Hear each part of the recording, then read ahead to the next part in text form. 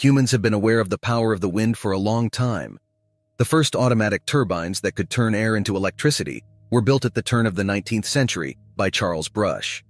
However, it wasn't until the 1970s, when the oil crisis fueled the hike in oil and gas prices, that wind energy became more widely used. Since then, wind energy, aided by technological advancements in recent years, has flourished. But the real challenge to the dominance of conventional wind turbines comes with the breakthrough of mind-blowing windrose turbines. The academic term for wind power is aeolic energy, which comes from the Greek mythological figure Aeolus, who was the keeper of the winds. Wind power is now one of the most efficient and cost-effective ways to produce energy in a safe and environmentally sustainable manner. Wind energy is inexhaustible. It does not contaminate its surroundings and reduces the use of fossil fuels, which cause greenhouse gas emissions leading to global warming. In 2022, wind energy sources accounted for almost 7.33% of worldwide energy generation. This is double the share of energy generation when compared to 2015, which is the year the Paris Agreement was signed.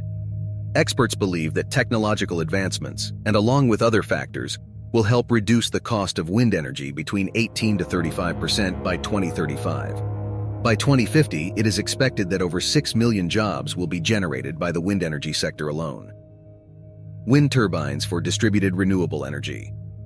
Even though wind energy is the leading source of large-scale energy generation, it hasn't picked up much speed in the arena of distributed renewable energy, where it is lagging far behind solar energy. The popular image of wind turbines is a towering 260-foot white structure with massive 170-foot blades, which make an unbearable amount of noise and create a flicker effect when the sun is low in the sky, casting a moving shadow. But let's be honest, there is a reason small turbines have not enjoyed the same popularity that solar panels have in recent years. Wind turbines are fine for industrial zones, but not that nice for residential zones. These turbines are not as aerodynamically efficient as their larger counterparts, which results in lower efficiency and higher costs of energy. They are also more difficult to secure structures, and in some cases, have been known to cause structural damage to buildings. These turbines are also not aesthetically pleasing. They are a bit of an eyesore, especially in urban settings. The design of traditional turbines with their spinning blades also makes them a hazard for birds, who can get caught in these blades. The development of vertical turbines will be able to solve these problems and more. Flower turbines. Luckily for us, advancements in wind energy have led to the creation of a unique vertical turbine that is taking the wind energy industry by storm. So what is this game changer? Flower turbines. These tulip-shaped turbines are an innovative combination of high efficiency and low noise, which makes them ideal for urban applications. Built by Dr. Daniel Farb, these turbines utilize their aerodynamic twin vertical blade design, which is curved and inspired by the tulip flower.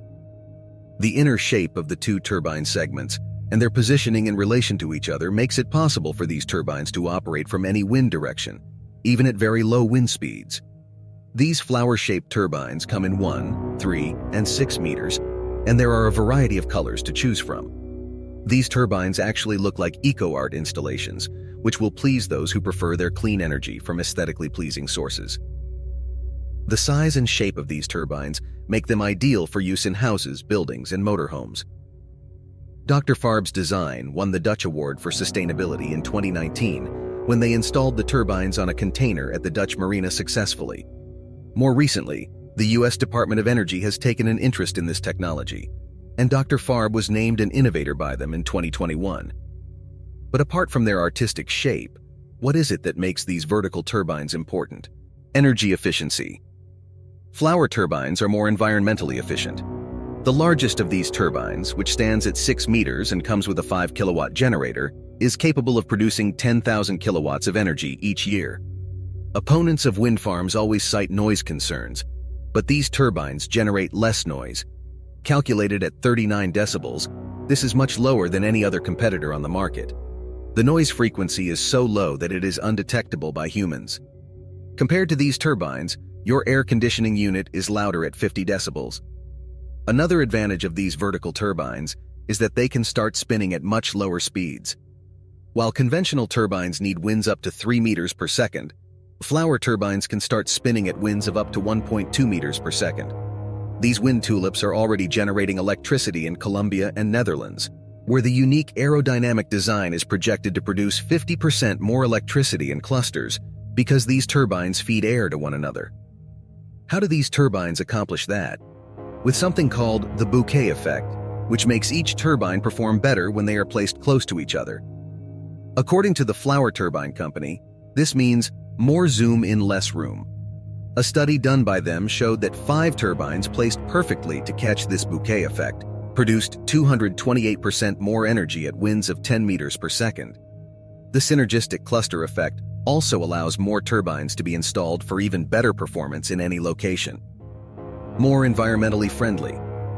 People in Europe are increasingly getting behind this flower power, and one of the reasons is that these turbines have addressed a major flaw that was prevalent in other traditional wind turbines. The shape of these turbines is such that they pose no danger to wildlife in urban settings, so birds and bats can rest easy and fly about peacefully, without fear of getting hit by massive blades. These turbines have already been installed across Rotterdam, Amsterdam, parts of Germany, Israel, and Colombia, with no effects on the local wildlife and no environmental degradation. Better cost efficiency. But what about cost efficiency? It is estimated that the 6-meter turbine, when installed in a relatively windy area, will be able to generate 200% more energy per square meter than solar panels do. This extraordinary efficiency is what makes these flower turbines almost 30% more cost-efficient than other small wind turbines. In India, the Chennai Railway Division has installed 3 prototypes of these flower turbines to generate 1.5 kilowatts of energy. In fact, Indian businessman Anand Mahindra thinks these cost-effective space-saving and low-wind turbines might just be what India needs. Hybrid wind and solar systems. So will these turbines replace solar panels in the near future? Roy Osinga, the European director of Flower Turbines, is thinking more along the lines of combining the best of both worlds. Osinga believes that combining solar panels with flower turbines and creating a hybrid system solves the problem of energy generation at night and during winter. Because wind and solar energy have naturally opposite panel patterns, they will work well together to generate more energy, making it more cost-effective throughout the year.